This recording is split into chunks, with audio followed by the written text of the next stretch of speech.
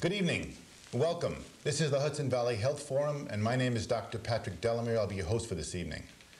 Of all the programs we've done on C-Tech Cable, I think this is the most important. I'd like you to tell your friends to watch this program. It'll be on Tuesday and Thursday at 9 o'clock.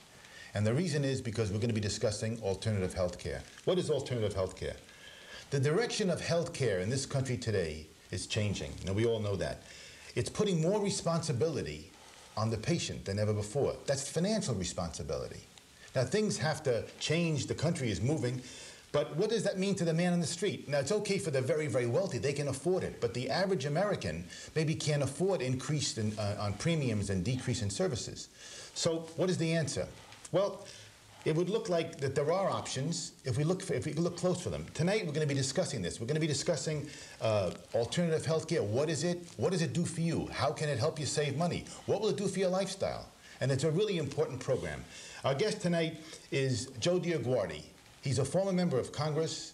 He's a certified public accountant, and he's a patient of ours, and this man has written a book. He has a lot of insight. We're really happy to have you. My pleasure to be here, Pat. Joe has an awful lot of insight into what we're going to be discussing tonight. We're going to be discussing alternative health care, and we'll be discussing a lot of other methods as we go along.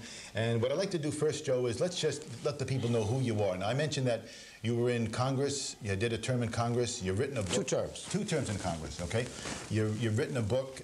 You're the first practicing CPA ever elected to Congress. Okay, so tell us about 200 years. For 200 years. Tell us about your background. You came from the Bronx. Well, first of all, when you mentioned I was a patient, I think it's important to know that you don't have to be sick to be a patient. That's and true. I think that starts off why we're even talking about alternative health care. Certainly many people see physicians and others because they feel they need it, but others, like myself, want to stay healthy and want to prepare and want to prevent other things from happening, and that's why you and I get together from time to time. But I was born and raised in the Bronx. My parents immigrants. I worked my way through high school and college as a waiter. I went to Fordham Prep, Fordham University. I think you went to All Hallows, as a matter. Yes. You and I may have passed each other on Fordham Road at the same time there in the mid to late 50s. And basically, we moved to Westchester County in 1957. My mom and dad accomplished the American dream, buying their own home. They worked very hard. Your father was from Italy? Yes, from the Avellino area of Italy, and Mom from the Bari area. They worked hard together. They had a grocery store in the Bronx on Tremont Avenue. As a young man, I worked in that store with my brother and sister. But we were taught early the importance of individual responsibility. Certainly the family reinforced each other. We looked to others when we needed help, but we always felt that it was important for us to take responsibility for ourselves. When we moved to Westchester County, I continued to go to Fordham University, and then I joined a very large accounting firm, Arthur Anderson, and began my career. It was 22 years, and at the age of 43, left to run for Congress. You might say another way of accessing the American dream, and at 43, I was able to become a U.S. congressman. So I would say that I've been blessed with a pretty good life, pretty full life. I have a family now. My children are grown. And I'm delighted to be able to be on shows like this, Pat, where I can give people the benefit of my experience, not just as an individual, but in some of the discussions we had in public office about the important issue of health care and where it's going. Let me go back to this point now. We were discussing this. The reason we got together was a mutual community service we were involved in. Right, we met each other. We met each other. But then we discussed that you had an injury back a long time ago. Was it in college? Tell us about that. Yes, it was in college. Horsing around with some friends on the football field. We had intramural football, and you know, a couple of them got out of hand, and I had an injury to my upper back that I didn't see as an injury at that time.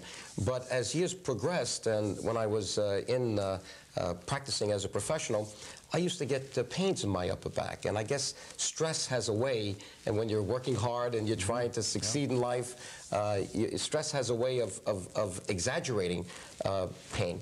And I decided to see what was going on, and I found at the local YMCA that they had a program for back pain, and here I am in my mid-20s now, and I went there and learned that there are ways to not only deal with problems that you might have structurally in your body, and structurally we're talking about the bones and the muscles and the ligaments, but that there are ways to prevent that kind of pain.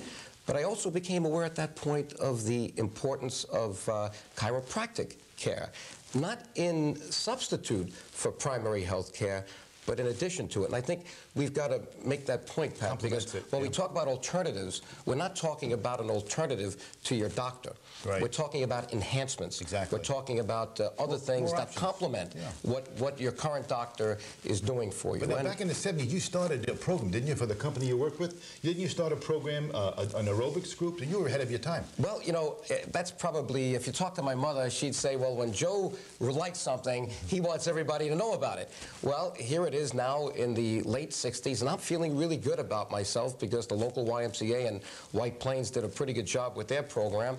But I was spending the bulk of my time in New York City commuting. So I went to the local Y in New York City next to the firm, and that was the West Side YMCA, and told them about the program up there, and met someone who said, you know, we should do that here for executives. Now you started this in an accounting firm? No, started this at the YMCA on the West Side, but then brought my partners to exercise with me, and you'll see them on the cover of the article. And that was back in the 70s? That was back in the early 70s. So you were ahead of your time. You started to do alternative health care even back then? Absolutely. In fact, the title of the article, as you can see, it was published in the Firm magazine and then used by the YMCA's is Aerobics, a New Way of Life. And people might say, well, what are aerobics? Well, it's a way of enhancing the body's ability to store oxygen so that when you run, you're able to process oxygen better, and it makes you a healthier person, as opposed to what you might call isometric exercise, which is lifting weights. That's good too, but I felt aerobics was even better. Okay, so, now all in this time, was the neck bothering you off and on, or the shoulder? Well, the neck got a lot better because what I was doing in addition or in complement to aerobic exercise, which is basically running, it was stretching, warming up. So you've always done that, though? Yes. You've always been taking care of I started back in the late 20s, when I was in my late 20s, and now I'm in my middle 50s. So you've taken responsibility all along for your health? Yes. Look, let me and that's an important point, Pat. Very important. Individuals must see this as something that enhances the way they feel, their quality of life, and we can provide, people like yourself can provide direction. We can provide information and direction, but basically it gets back to the individual. You know, my mother, you know, she, not well educated, but she gave me the 10 most powerful words in the English language. Which are? And they're only 2 letters each. When strung together, they go, if it is to be, it is up to me. So in life, I think what you have to understand is that in any problem, we as individuals have to be the general partner. Everybody else is the limited partner. If it is to be, it is up to me. Responsibility. Even in healthcare. We told you to exercise, you did it. We told you to drink water, you did it. We told you to use ice, you drink a lot of water, not just water. Yeah. But you did it. But see now, the thing is, you took a lot of responsibility, and then you followed with the direction I gave you. So it wasn't me doing it. We had a partnership here. We had a teamwork. Exactly. I put the bones back in place, but you did all the rest. Exactly. Okay, now, if I did that only, it could take weeks and months and months. You're doing tremendous in no time at all. You'd begin to improve in a couple of visits, really well. So you took a lot of the responsibility, and you've been eating well for a while. You cut down coffee and things. So you did all this. So what I'm getting at is that unless the patient does that, Joe, the doctor can no longer take the responsibility of getting the patient well. The patient has to be involved. No question. I think you can give direction. Yes. I think it starts with good information. And hopefully in government we can say that that's probably the major role that government can play, is to inform people as to what the options are to take care of themselves. So information is important. But then it requires direction. I got some direction from the YMCA and from others, and from my old friend who used to be a chiropractor, and now from you. But that direction can only go, what you do in the office is limited. But you that direction then has to change attitude and a way of life so that one continues to act and live in a healthy way. And ultimately, this is important because it makes you feel better, you're able to do a lot, and it reduces stress. See, the thing is, the doctor of the 21st century has to be a teacher as well as a treatment person. You can't just treat someone, you got to teach them. Now, if you can teach them, they'll get better quicker, they'll stay better longer, and when there's another injury, they'll improve much quicker. And it's going to happen in life. Absolutely. You can't stop the injuries, right? What motivated you to do what you did? Well, first of all, everybody wants to feel better. Okay. All right, so it has to start with a feeling of, hey, I'd like to do more. I'd like to live a life of quality, not just quantity. And when you engage in a lot of different things, and some stressful things, because when you're a professional, when you're involved in the community, when you're raising a family, when you're trying to make ends meet, there's pressure, there's stress. Is, yeah. If you are healthy and healthier, you're able to deal with that stress, and you're able to participate in life in a very positive way. So it has to start with that. Number two, when you're healthy, it costs less to have medical care. As a matter of fact, one of the primary motivations, I think, today in government, or at least the public policy that's being debated right now, is cost. Because we've seen the cost of health care go out of sight. And we realize the next generation is going to be saddled with a tremendous burden if we don't deal with it. Well, the individual has that same problem in the household. How do we contain the cost of health care to the individual and the family? Well, preventive care, preventive maintenance. Taking more responsibility. Taking more responsibility, okay, yes. So, but you've done that. Well, I've tried, yeah, yes. No one's perfect at it, but we all should try. Did you go out and get information? Did someone teach you? You went to the YMCA? Well, basically, early on, yes. I got information from the YMCA. Then I read an article by Dr. Kenneth Cooley on what aerobics was in the late 60s. At that time, believe it or not, I was smoking. I was smoking a pack a day. I don't smoke. Haven't smoked in over 20 years. But basically, by exercising, I realized that there was a contradiction to trying to be aerobically healthy, storing oxygen, and smoking. And little by little, I dropped it. And then finally, I realized it was not a healthy way of doing things. You have to educate yourself, though. Yes. My idea is, what can we do for people today to show them that they really have no other choice? They've got to take care of the situation. I mean, they can't keep paying the bills for health care. They have to start taking more and more responsibility. So my thinking now is that, what can we do? How can we show people what they need to do? Well, they have to do it now, because they can't wait 5 years from now. It can't wait 10 years from now. In your book, and on chapter 5, you made an interesting statement. It was that, I thought was really good. You said that congressional child abuse. But send the kids the bill. Right. I mean, if we don't do something about this now, our children are not going to be able to afford this bill. Exactly. They can't do it now. So what happens even 20 years from now? So there's a time frame in this. We need to get something. We need to get people educated now. Joe, let's discuss for a few minutes so that people understand alternative health care. Let's discuss some of the first of all, what it is. It's not a substitute for good medicine by any means, right? Alternative health care, it should complement medicine. Absolutely. Okay, now, and it's been around for a long, long time. It's not new. Not new. It's been in Europe for hundreds of years. Absolutely. Okay, well, even the chiropractic concept, in China, they had people who walk in the spinal column to manipulate the vertebrae, so that's not new. But in this country, it's relatively new. Let's discuss what it is. Now, we know, like, for example, acupuncture would be considered alternative health care. Massage therapy, that's coming along a lot today. That's helping a lot of people. Nutrition, really big now, really big in this country. Better eating habits, absolutely. Exactly. Exercise. Exercise. Now, a big one on exercise. Exercise has taken an awful lot. So what the country is going to, the country is automatically, they're going in that direction. The people want this, okay? So but it isn't something that just started. It's been here for a long, long time, but not in this country. So we know what it is now to some extent. Why is it so important nowadays, Joe? Why is alternative health care so important to the American public, the guy in the street, the man that's working for a living? Look at it in two ways. From the individual family point of view, it's important because everybody wants to feel good, and they want their relatives to feel good. And they don't want to spend too much on health care if they can at the family. At the government level, public policy, we're now seeing the debate to balance the budget, yes. And we're realizing that the costs of health care have skyrocketed. And if we now project out to the next generation, the next 10 or 20 years, we're seeing that the numbers tell us that the next generation will not be able to afford the current system. That's what this budget debate is all about. Some of the present generation can't afford it. The 30% of the country has no insurance at all now. That's right. Yeah. And that's why people have debated the need for universal health insurance, and that debate is still not yet played out.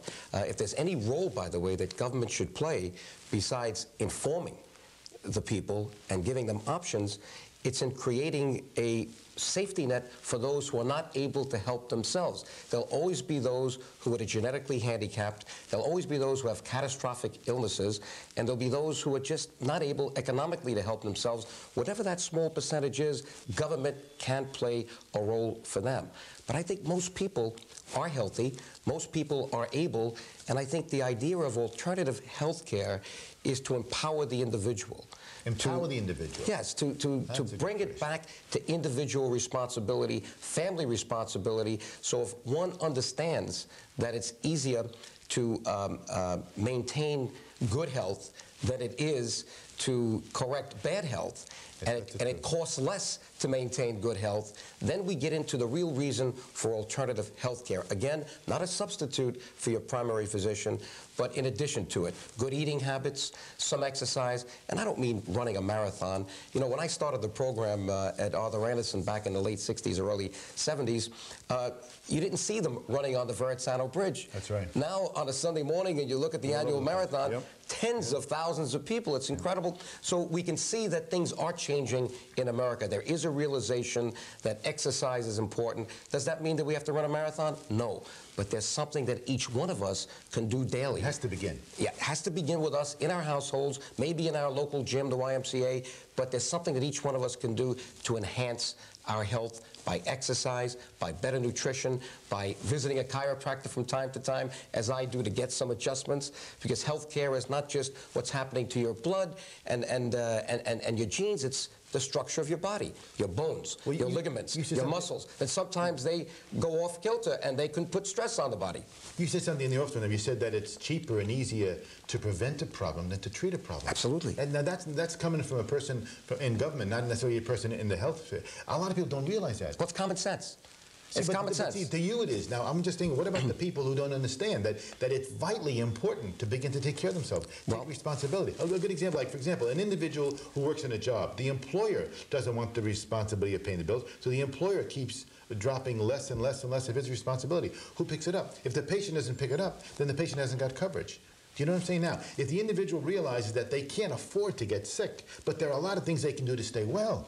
That's the key. How do you get into the psyche of the man on the street who's working hard and to teach him that he can do it? There's a chance, but he has to make a decision. Well, that's why I commend you for having this show, and that's why I took the time to drive through the snow today to be here. Thank you so much. It begins with information. Education. And it begins with public information and education, and this is a good start. But this is not the end. Okay, this is just kind of a turn-on to those who see the common sense and the wisdom in what we're saying, but then they've got to take some additional steps. Okay, do you think the government should be involved with this, or do you think that it should be individuals? How can we reach the people? Because, you know, this country is growing, and we're doing tremendous things electronically. We're doing tremendous things with computers. What can we do, or should it be the government's responsibility? What do you think? Well, I'm a conservative, and what that means is that I'd like to see less government in our lives than more. But there's always a role for government to play.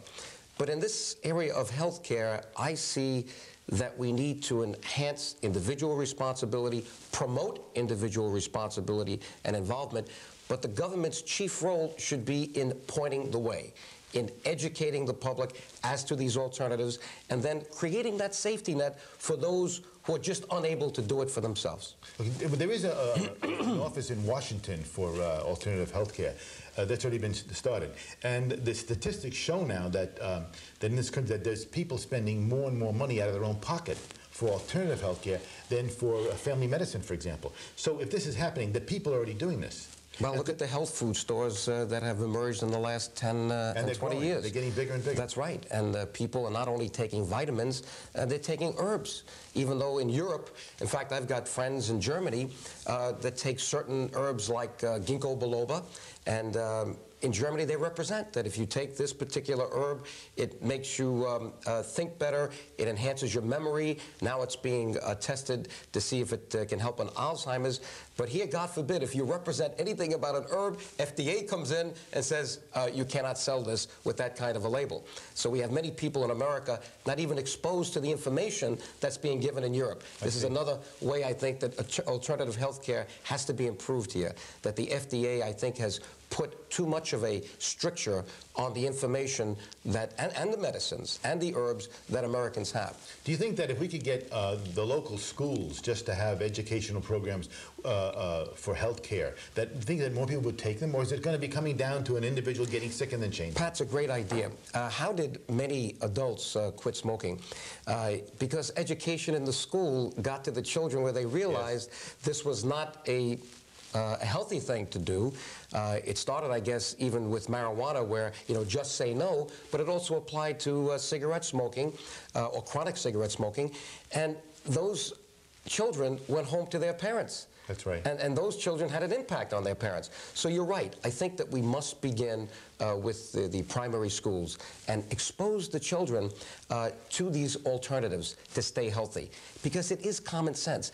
And, you know, children are smart. They understand things that make sense, and those things stick with them. And if you can give them kind of a slogan as the one I gave you in the first part of your show, if it is to be, it is up to me, that's something they'll take home, and that's something I think that they will then share with the family, and the information from school they'll share with the family. Okay, on a situation here now in alternative healthcare where we want to educate people, what can we do? What can the guy do right now? What do you think from your point of view now? The man who is already burdened with a heavy health care bill and that he can't afford, the man in the street, what can be done right now besides, and we'll give him some numbers and we'll tell him how to get their information. But do you see anything that we can do that's for the critical situation right now? Well, I think each individual has to take inventory as to how they're living. Yeah, it's kind of like a self-diagnostic. Okay. You know, and I think the first thing we have to do is to look at ourselves and say, what are our bad habits? Do we smoke too much? Do we drink too much? Do we smoke, period? Or do we smoke, period? Do we sit down too much at the office and we don't walk or don't take enough opportunities to walk to the train station in the morning instead of taking a taxi, getting up 15 minutes earlier, that kind of thing. Walking around the office every now and then. Walking downstairs instead of having lunch in, walking around the block. There are things that we can introduce into our everyday habits that begin to enhance that. So we got to take stock on how we're living. How do we eat? Do we eat too many foods that are fatty? Do we eat too much starch? Look at ourselves in the mirror. I mean, feeling is one thing, but looking is another. You don't have to be a scientist to realize you may be overweight. I'm not saying 5 or 10 pounds, but there are many people that are way overweight, 30, 40, and 50 pounds. Those people are risking their lives as well as their health, and they've got to do something to change that now. The ones that are slightly overweight, they have to be on notice that there is a balance to play in life, and while eating is good, exercise is also good. So I would say that first of all, empowering the individual with this information. But again, a lot of us know and can see when we're looking good and when we're not looking good, when we're feeling good and when we're not feeling good. And then take that inventory to say, how can I take some basic steps to help myself? But then look to professionals like yourself, Pat, because there are things that you know about the body structure, its bone structure, its ligament structure, its muscle structure, and you and the instruments that you have can sometimes see things that we can't. Well, right now we have implemented it this year a team effort in the office, but to educate people. That's the thing of the 1996 right now, our goal is to educate people. And if we don't do it, they're not going to be able to keep coping. So what I'm seeing right now is that that's my responsibility. But hopefully people watching this program will ask their doctors to give them better advice. What I'm seeing for the future is that we do have hope, and there are a lot of options. And that's the thing we need to teach people, that there are options. Many options. Yeah. Joe, thank you so much for your time. Oh, my pleasure. I really enjoyed having you on the program, and maybe we'll do it again real soon.